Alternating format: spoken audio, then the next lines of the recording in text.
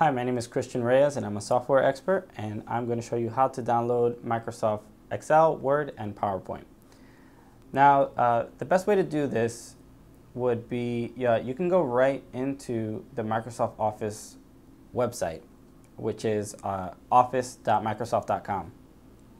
And once you go here, they have the Office 365 suite available. So what that is every Microsoft Office product. There's a 1 month free trial, but essentially you will get those three, Word, Excel, PowerPoint, and all the other Microsoft Office products that are in the suite. So there's things like Microsoft Access,